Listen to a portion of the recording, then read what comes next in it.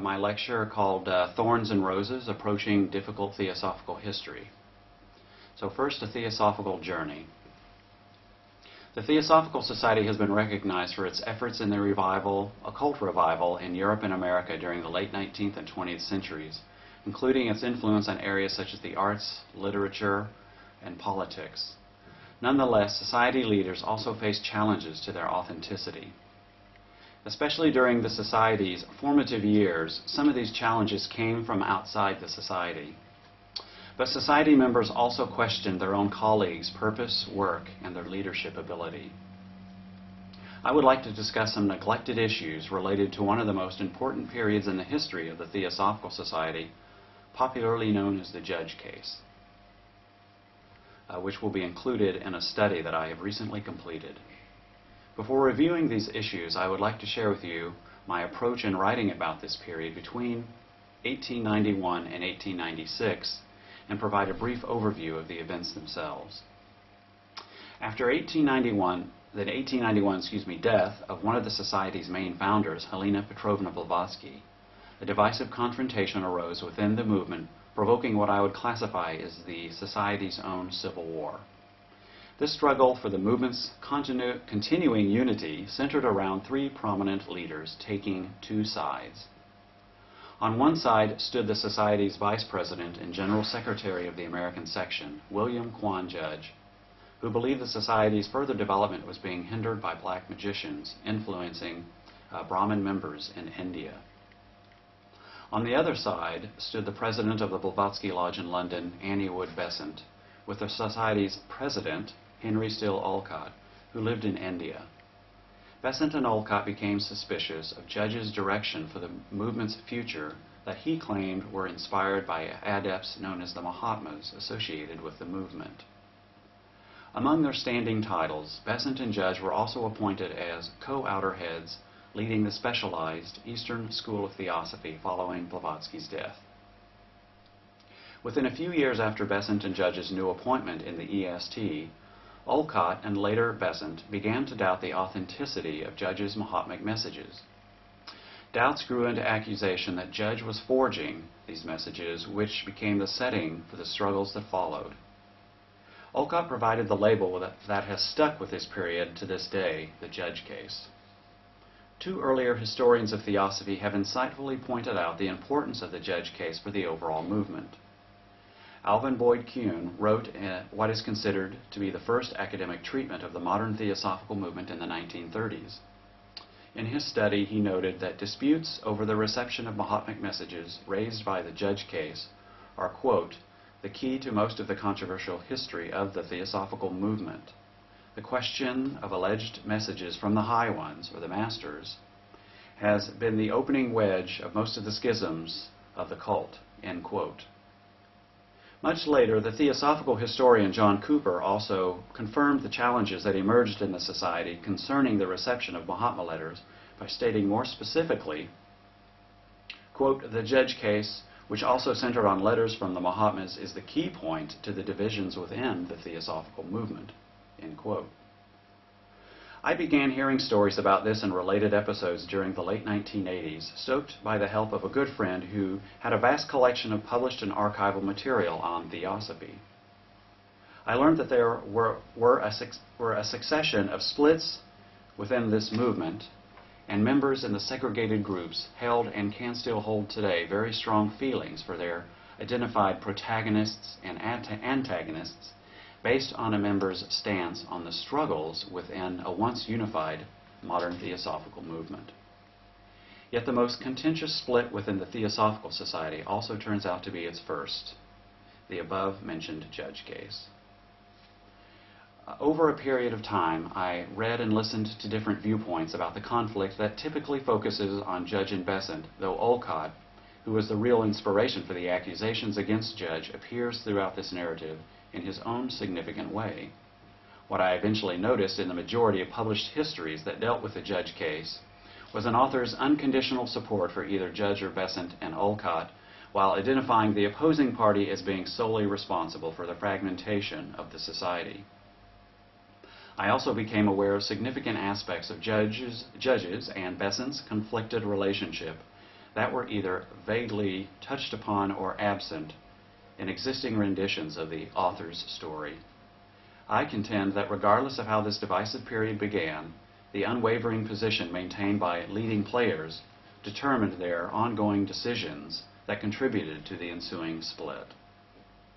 Further, I also noticed that the Judge case was only described within general histories of this movement, and up until recently no major study dealt exclusively with what undoubtedly remains a very controversial episode within the movement. In 2004, a major study on this period finally appeared, called The Judge Case, a Conspiracy Which Ruined the Theosophical Cause. Even at nearly 1,000 pages, this study did not satisfy my yearnings for a comprehensive review. I had been researching and writing about the Judge case for 8 years prior to this book's publication and felt that the author, Mr. Ernest Pelletier, exhibited a very specific bias concerning Judge, which was made apparent in his preface. Here Pelletier expressed his purpose in writing his book, whose intention, he said, was to, quote, bear the facts and to present a detailed factual defense to vindicate W.Q. Judge's reputation and to repudiate the accusations of fraud presented to Judge by Besant, end quote. While Pelletier felt that the charges leveled against Judge could not be proved or disproved, a position to which I would agree, he believed that Judge was nonetheless the victim of this story who was conspired against. As I noted in my review of this work in the journal Theosophical History, quote, we end up reading a rendition of this conflict that endorses Judge's ideological view.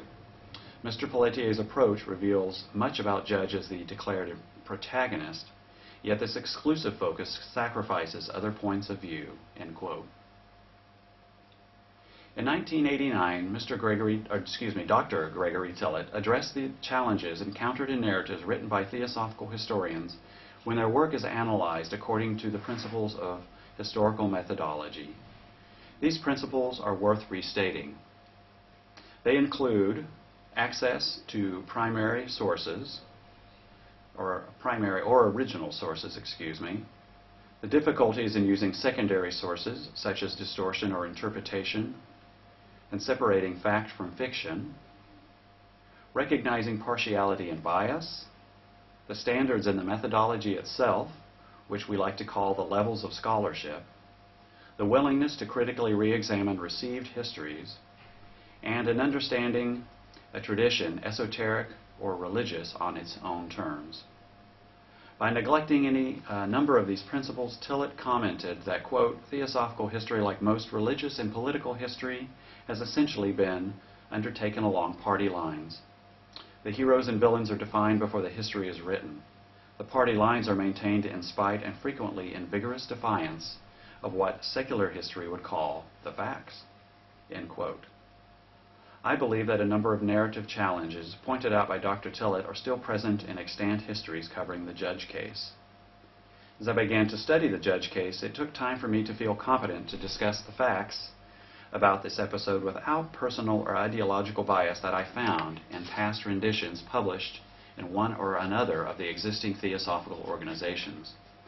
During the 1980s, I was exposed to theosophy from the perspective of three prominent organizations accessible in Southern California: the so-called Adyar Society, the tradition that includes Annie Besant and C.W. Leadbeater; the Pasadena Society, inheritors of Judge's legacy with Catherine Tingley and later Gottfried de Perucker; and the United Lodge of Theosophists, initially led by Robert Crosby after leaving the Point Loma Theosophical community. While this gave me a diverse view of the major traditions that we call Theosophy today, I spent time predominantly in the Theosophical group in Los Angeles affiliated with the Adyar tradition.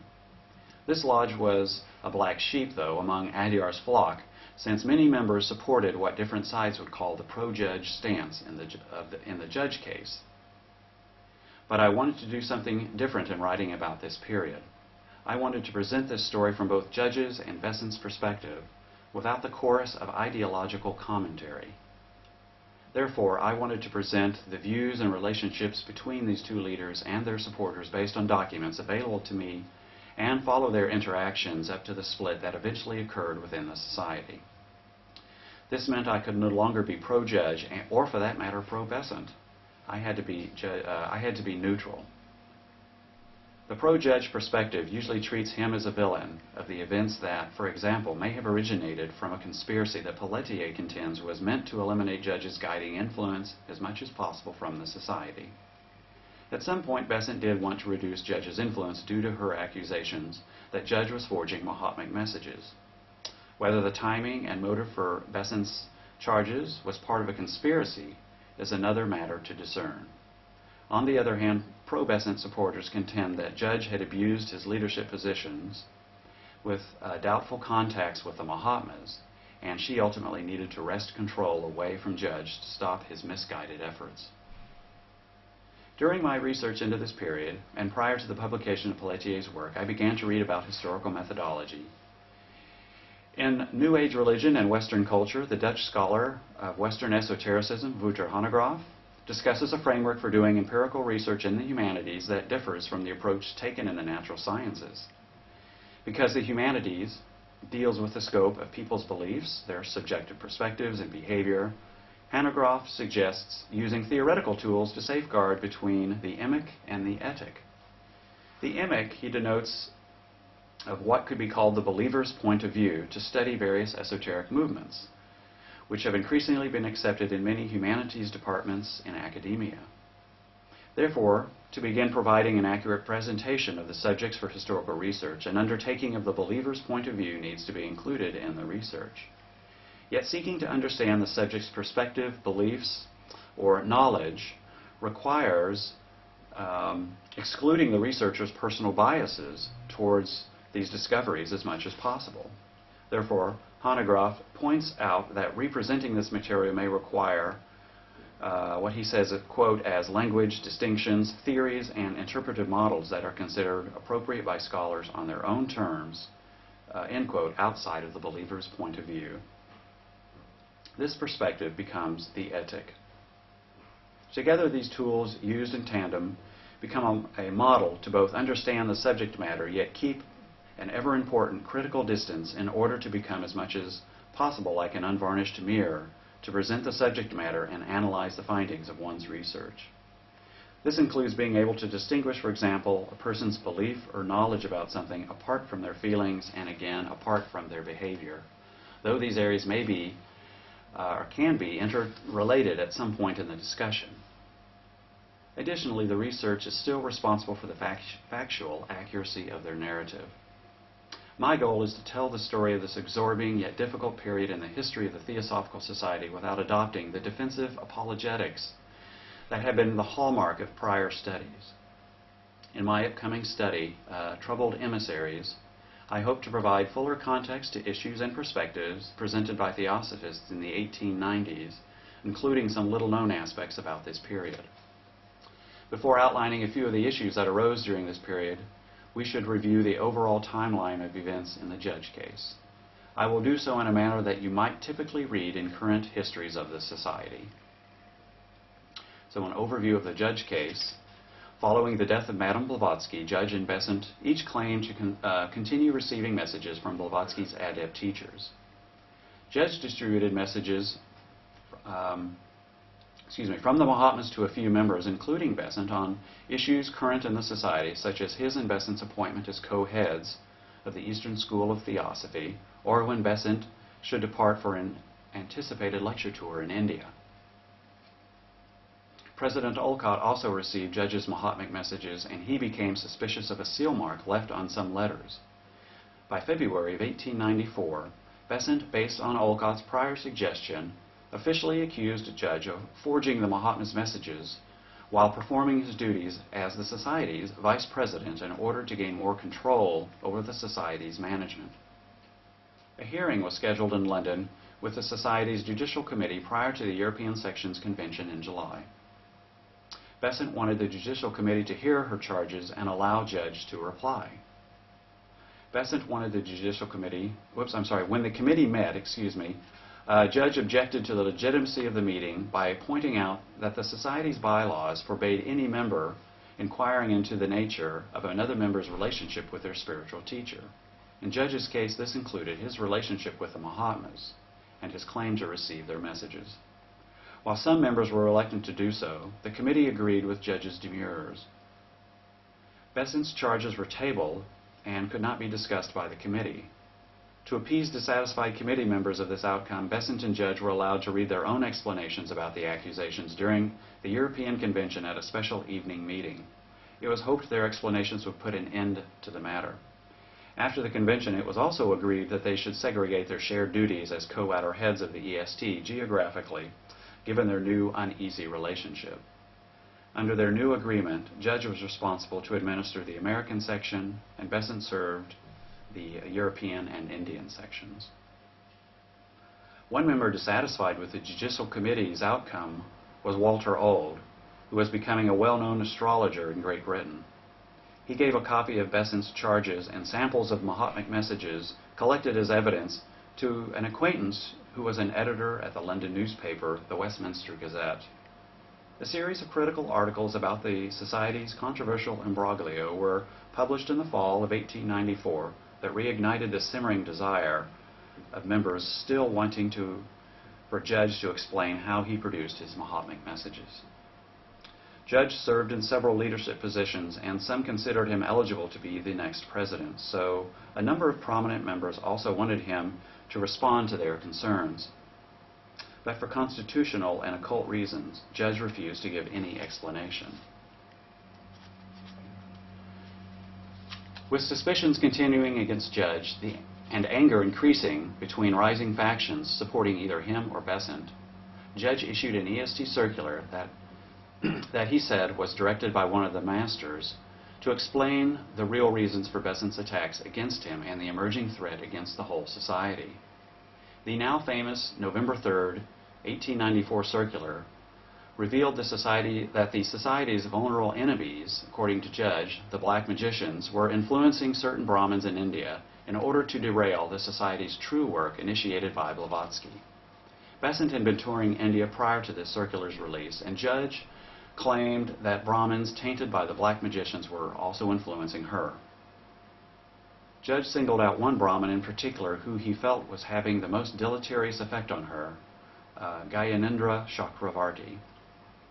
Besant had met Chakravarti the previous year as preparations were underway for the 1893 Parliament of Religions.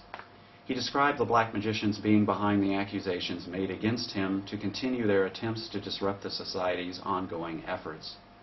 With Besant now considered a risk to the Society's mission, Judge unilaterally dismissed her as an outer head of the EST. Judge's counter-accusations directed at Besant in his circular only infuriated his one-time EST co-leader. Besant prepared her accusations about Judge for publication so that members could make their own decision to continue having confidence in him as a leader.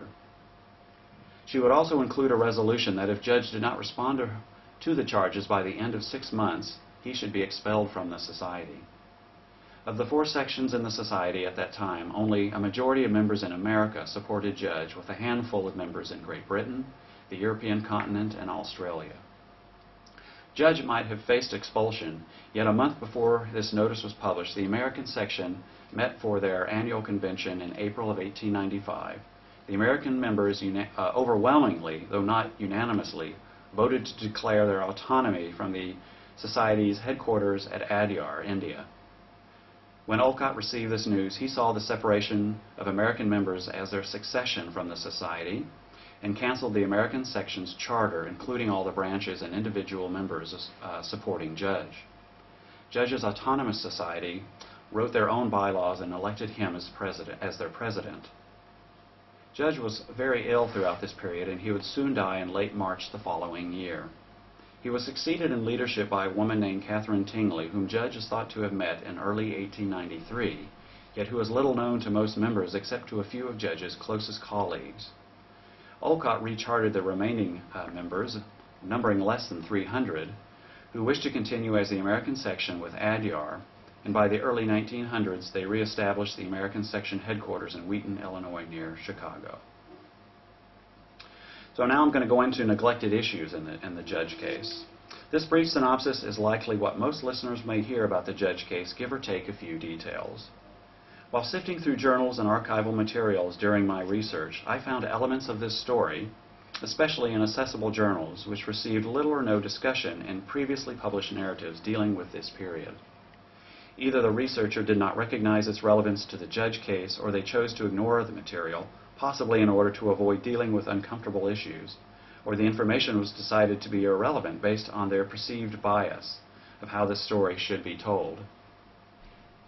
Taking Hanegraaff's historical theoretical tools of the emetic and the etic in hand, I sought to find as many of the details about the Judge case as I could and write what I hoped would be a more comprehensive story, even if this included a few thorny issues in the eyes of some readers. Therefore, I would like to present three areas, though not exhaustively, given the time constraints of this presentation, which deserve more attention to better understand how the Judge case unfolded. First, we will discuss Besant's definition of forgery and compare this to known descriptions by Blavatsky explaining how the Mahatma letters were supposed to be produced. Secondly, we will review the influence Catherine Tingley may have exerted on Judge's decision-making process leading up to the society's split. And lastly, we will speak about Judge's claim of autonomy for the American section in contrast to Olcott's claim that Judge and his supporters seceded from the society. So first, how Besant defined forgery. Annie Besant submitted 6 charges against Judge in March of 1894, shortly before the Society's Judicial Committee convened in London in July of 1894. Of the 6 charges, the most important accusation she made that resonated with her contemporaries and remains the exclusive focus for future generations of Theosophists was the charge that Judge forged Mahatmic messages.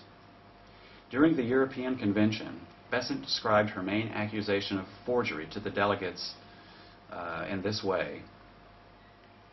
Quote, "The vital charge is that Mr. Judge has issued letters and messages in the script recognizable as that adapted by a master, by whom HBB was closely connected, and that these letters and messages were neither written nor precipitated by the master in whose writings they appear. Further, I wish it to be distinctly understood that I do not charge and have not charged Mr. Judge with forgery in the ordinary sense of the term, but with giving a misleading material form to messages received psychically from the master in various ways without acquainting the recipient of this fact."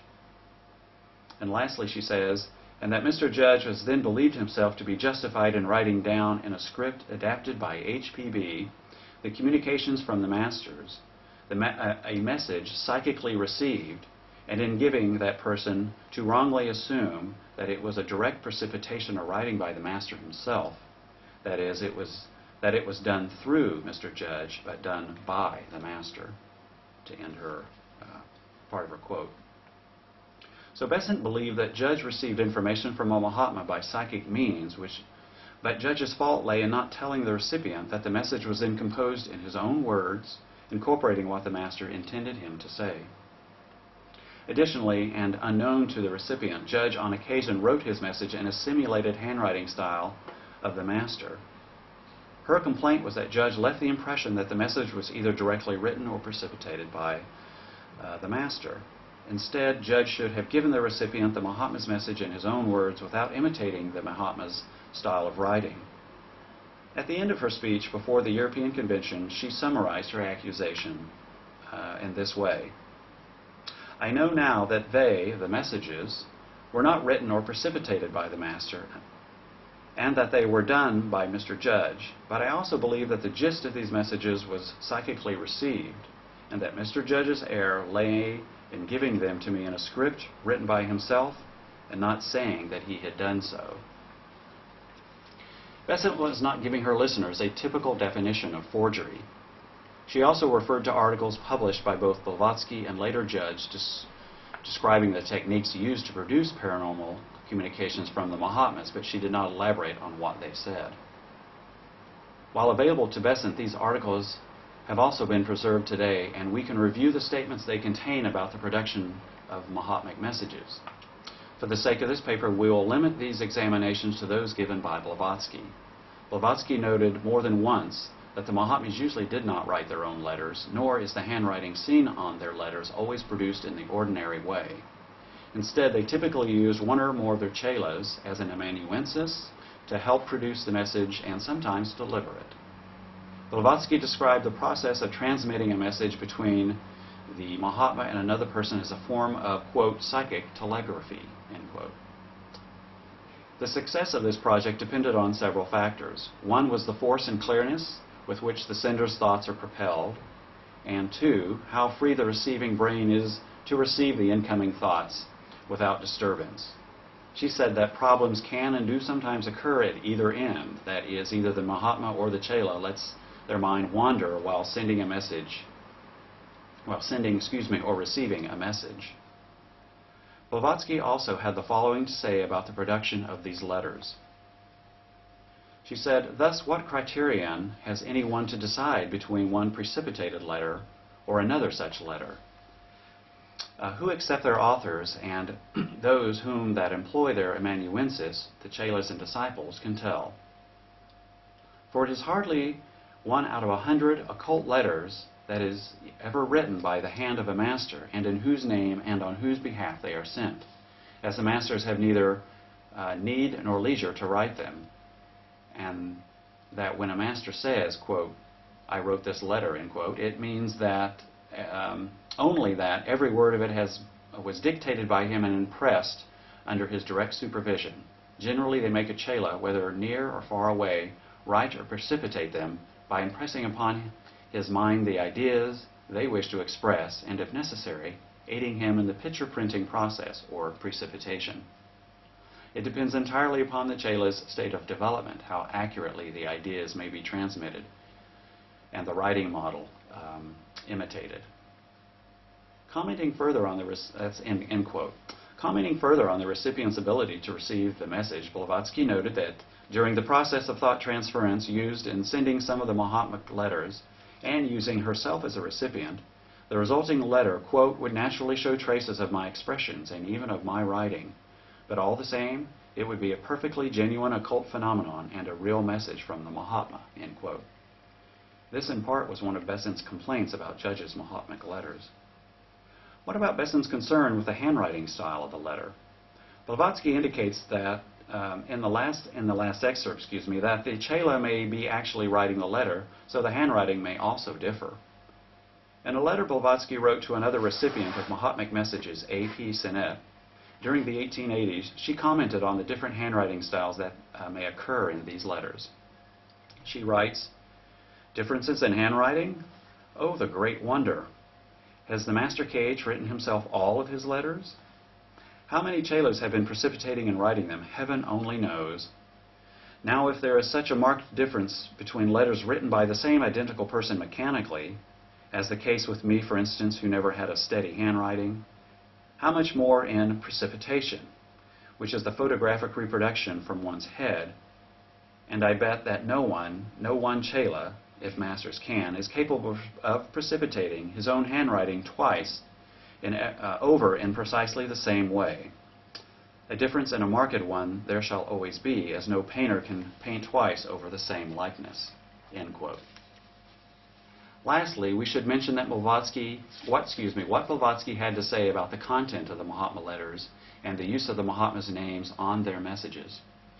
Here she enters into an area dealing with occult rules that may be hard for some to accept. In what is likely to complicate matters, Blavatsky made the following comment about the amanuensis, or the person transmitting the Mahatma's message.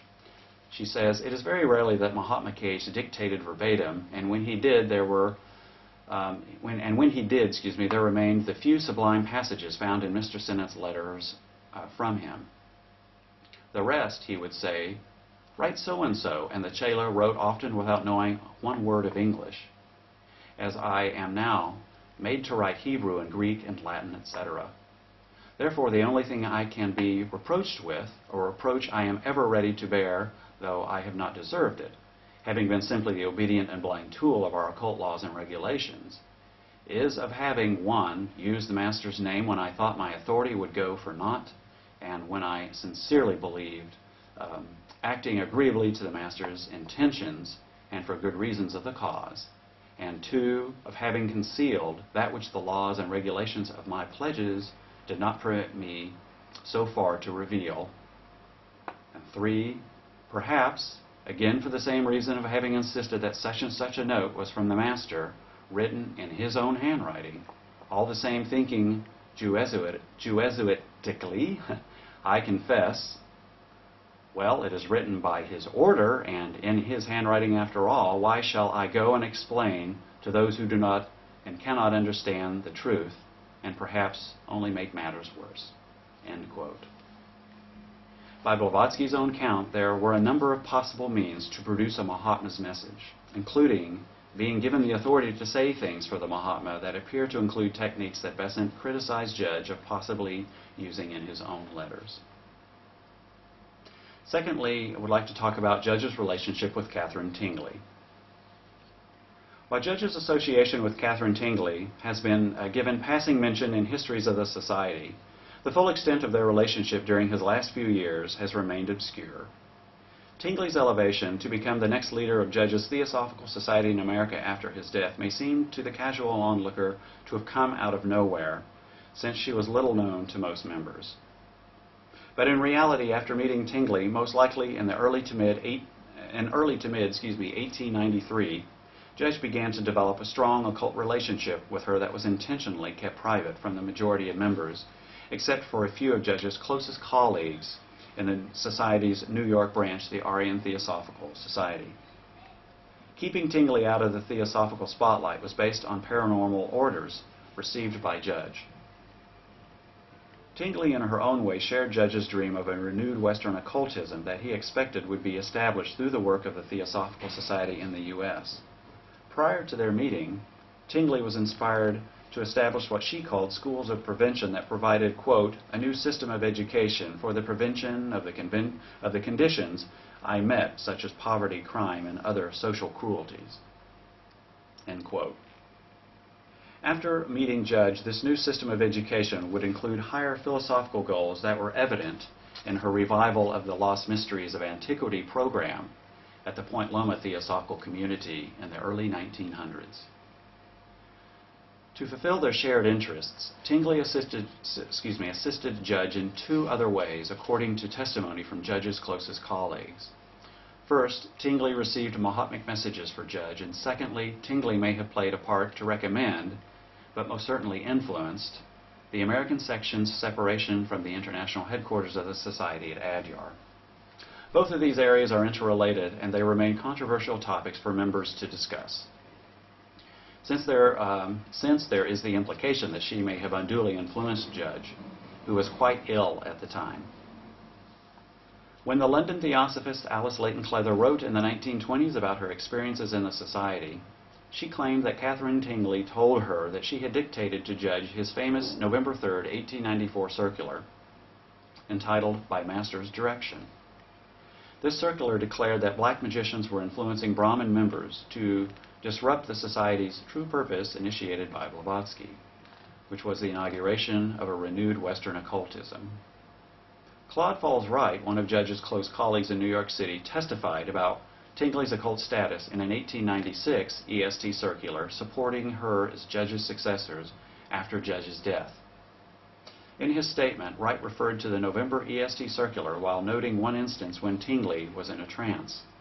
Wright continued, quote, and Tingley told me much of the future, and particularly of the founding of a great school of occultism in the West, the revival of the ancient mysteries, which was afterwards embodied by W.Q. Judge in the EST circular of November 3, 1894, end quote.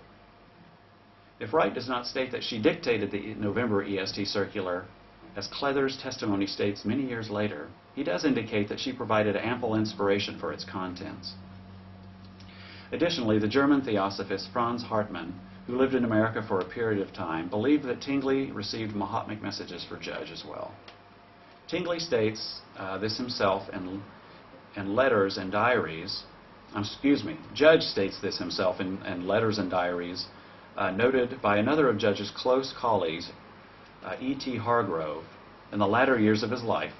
Hargrove noted in the same EST circular containing Wright's statements that Judge wrote down Mahatmic messages received through Tingley, quote, in the same way as he has entered his own as from Master, end quote. Other prominent members of Judge's EST Council verified Hargrove's statements in this circular. While Judge was on a lecture tour in January of 1895, he wrote a letter to Tingley suggesting that she, quote, put down briefly things that you get and not have them all lost, end quote. Judge was referring to her receiving messages from the Mahatma. Inspiration for the American section to separate itself from Adyar's administration may have been strongly influenced by Tingley as well. Another of Judge's close colleagues was E.A. Narasheimer, the treasurer of Judge's New York Lodge. On October the 5th, 1895, less than 2 months before the meeting of the American delegates at the convention, Narasheimer received a Mahatmic message he said came through Tingley discussing how the section should resolve their struggle with Besant and Olcott. Quote, this course should be adopted at the convention. It cannot be avoided. If any time is wasted, much will be lost. A split should be declared in such a way that it will leave the door open for the others when they wish to restore harmony. America must insist that it can no longer submit to this friction, intolerance, and untheosophical work, end quote. Whether this message was restating a course of action that was already being considered or issued a new command to Narasheimer is uncertain based on this available excerpt. About a month prior to Narasheimer receiving this letter, Tingley wrote another Mahatmic message for George Wright in Chicago, along the same theme expressed in Narasheimer's letter. The Mahatma addressed Wright's doubts about the Mahatmas and the ongoing turmoil in the society. He says, this is the quote from the Mahatma letter that he received. It says, that we do you should know from intuition alone, as phenomena cannot prove it. But a crisis has now come, unforeseen by us, the masters, the importance of which you do not know. The TS is in such a condition that there is no hope save in America. It has at last become a danger, menacing the real theosophical movement instead of a help to the cause. The duty of the American group is to cut off from the diseased parts so that itself can live. End quote. Tingley verified receiving this last Mahatmic message in an EST circular that she wrote in September of 1896. Several other prominent theosophists besides Narasheimer, such as Joseph Fussell, D.N. Dunlap, also testified that Tingley played a role in the decision to separate the American section from Adyar. Lastly, I'd like to discuss the autonomy, the issue of whether the American section separated was a form of declaring its autonomy, or whether it was a succession from the society. When the American section separated itself from the Adyar administration at the American Convention in April of 1895, Olcott soon labeled the act as a succession from the society. But other members disagreed with the president's view. This was made apparent in a statement published in the August 1895 edition of the Theosophist that said, quote, the action of the American section has been construed by both the president-founder, the general secretary of the European section, who was G.R.S. Meade, Mrs. Besant, and others, as meaning succession from the TS. Other members of the society do not take the same view, end quote. Instead, members supporting Judge saw the separation as the rightful act of declaring autonomy from the Adyar administration. The American members who followed Judge rewrote their constitution to become the new Theosophical Society in America. Judge claimed the separation was actually declaring these sections autonomy for two reasons. His distinction between the Theosophical Society and the Theosophical movement, and secondly, the parent Theosophical Society remained in New York City rather than following the president and Blavatsky when they moved to India in the 1880s. And I should say real quickly that the Theosophical Society in America that Judge founded is not the same Theosophical Society that exists today in Wheaton, Illinois. Those are two different organizations.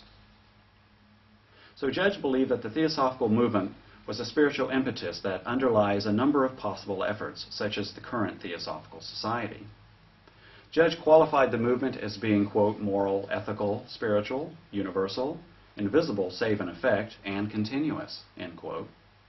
And the society he equated to a, quote, machine for conserving energy and putting the movement to use, end quote. Therefore, Judge believed the machine could be rebuilt to suit the needs of its members. Another group that Judge believed to be part of the Theosophical movement was Freemasonry, and he hoped that Theosophical sections would adopt the Freemasonic organizational model after he separated from Adyar. Freemasons maintained independent lodges in each country, but each worked towards the same purpose independently. This desire, though, was not to come to pass. A more tangible and legal argument was also made for the American section's separation. Judge believed that the further development of the Society's bylaws and the formation of additional sections of the Society after Olcott and Blavatsky arrived in India in 1879 existed as a de facto condition and were not lawful according to the Society's original constitution that resided in New York City. Judge asked several prominent members to write a historical overview that was read to the American Convention delegates to demonstrate that what was considered to be the actual development of the various sections in the movement.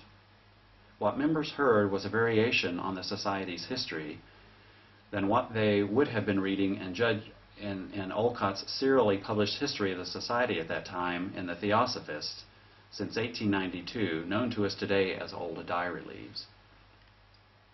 The American section's historical narrative, though, opened with Blavatsky and Olcott departing to India in the latter part of 1878. The pair had been appointed as a committee of the TS before leaving. Olcott and Blavatsky remained as a committee in India until October 1879, when a new body was formed on the subcontinent, calling itself the General Council of the Theosophical Society.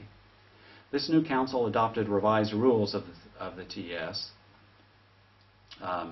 and this narrative's central argument revolved around their contention that the Constitution and bylaws were created and continue to reside in New York City. Any changes recommended by the bylaws or appointments of the councils had to be made at the headquarters where the Constitution and bylaws resided, which was in New York City. According to this rendition, there was no authority given to Olcott and Blavatsky as a designated committee to create a general council, let alone adopt revised rules, even if those elements remained in existence up to the present day. As a consequence of the American section's rendition of these early events, the establishment of the Society's headquarters in India was really the formation of a separate society using the same name.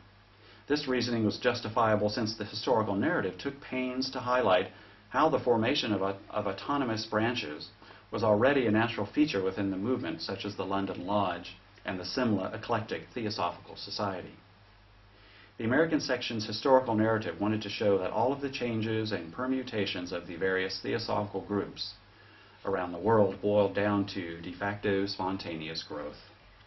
Because there were no election, appointment, or amendments made to the original bylaws, Judge and other prominent American leaders considered New York City to be the Society's true headquarters that could grant further growth to the original organization worldwide. The narrative also noted there were no bylaws from other theosophical groups that were submitted to the Society's New York office by a general council. Therefore, the Theosophical Society, founded in New York, never had any existence, according to them, outside of the sections of branches in America to whom it had been granting charters. As a consequence of these arguments, the New York headquarters never had an official connection with Adyar, and Americans had the authority to declare their own autonomy as an organization. Well, President Olcott would rebut this argument by transcribing two documents in the Theosophists and Lucifer from the first minute book of the Society's Council kept in India. Olcott sought to demonstrate that the headquarters for the Mother Society did constitutionally reside at Adyar. The headquarters had been transferred from New York City to India because an amendment authorizing this was written on July 16, 1877. Judge, acting as recording secretary pro tem, signed the document along with the president's own signature. Olcott highlighted the salient portion of this document to make his point.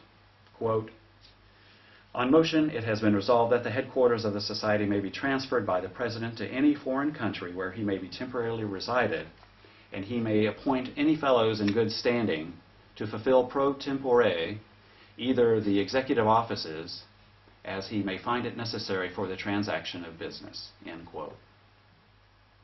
This document not only allowed Olcott to transfer the Society's headquarters to another country, He was also given the authority to form branch societies throughout the world, acting in an official capacity wherever he resided.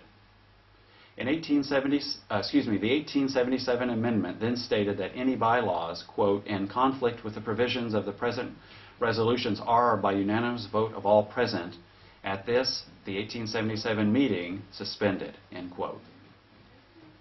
The suspension or repeal of bylaws that were inconsistent with resolutions made earlier was also noted in a second document issued as an amendment the following year, which Olcott also transcribed to rebut the American section's claims.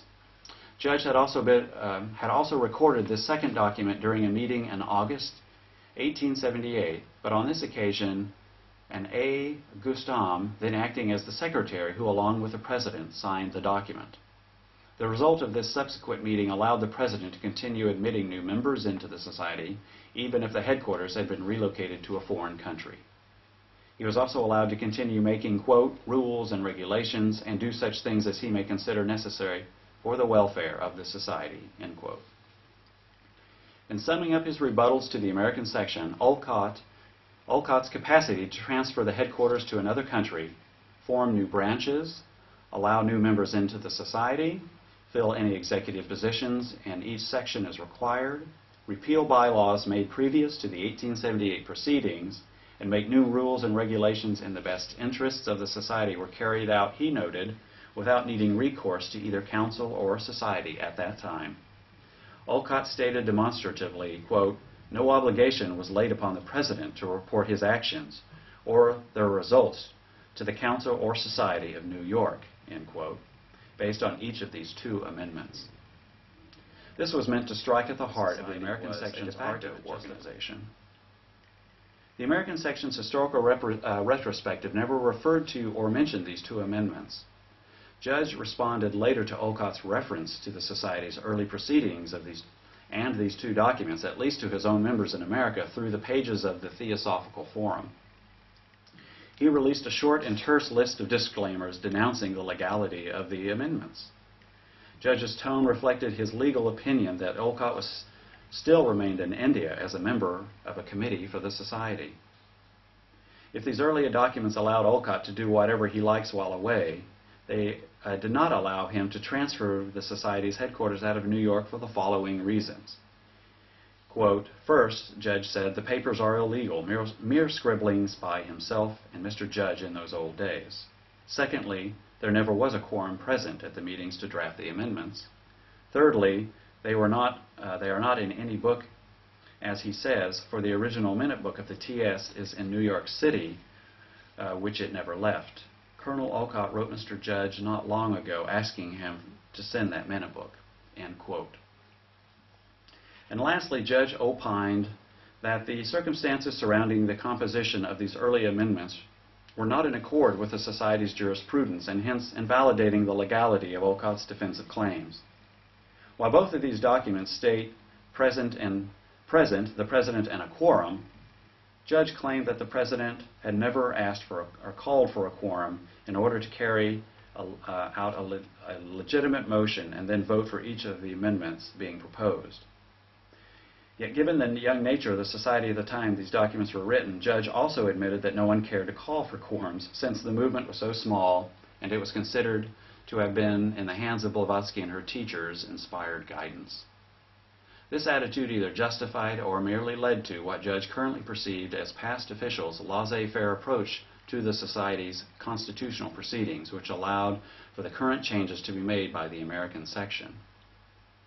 The editor of the English Theosophist, W.A. Bulmer, criticized the Forum and Judge indirectly about his statements concerning the minute book from which the two documents were taken. He reminded the Forum that Olcott said the documents he reprinted came from the TS Council's proceedings kept separately in their own minute book at Adyar and not from any minute book residing in New York City. When Judge did not discuss his continued performance of official duties in accordance to the current Constitution and bylaws prior to this crisis, which set a precedent showing his section's adherence to comply with the General Council's decisions that are reflected in these two early documents.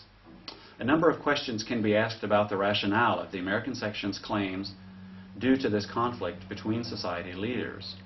For example, why did not Judge make his claim earlier for the validity of Olcott's 1877 and 1878 amendments so that the bylaws could have been amended to allow the president to fulfill his duties in India when relations between them were less contentious.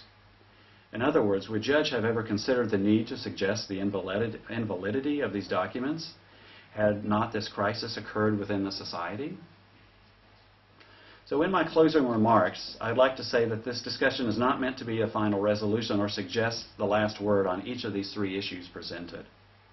Additionally, there are other areas that also deserve attention in this contentious episode of the Society's history that include G.N. Chakravarty's relationship with Besant, including Judge's own relationship with Chakravarty as well.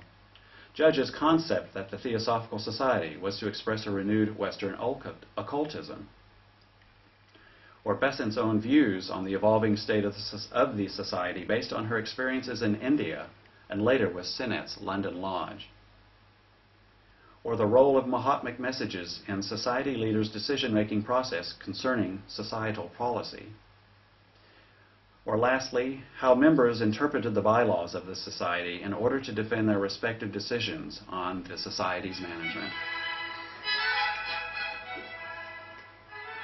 The Judge case is a rich area for historians to plumb, and my work certainly does not presume to be the last word on this subject. The more I researched this period, the more I decided that one of my primary reasons for writing about this period was to disengage this study from the existing apologies, justifications, or rationale made by the Theosophical historians and leaders for the actions of their predecessors. And instead, I hope to encourage more critical discussions about the many issues and concerns raised by the events during this period that has had such a profound effect on the movement.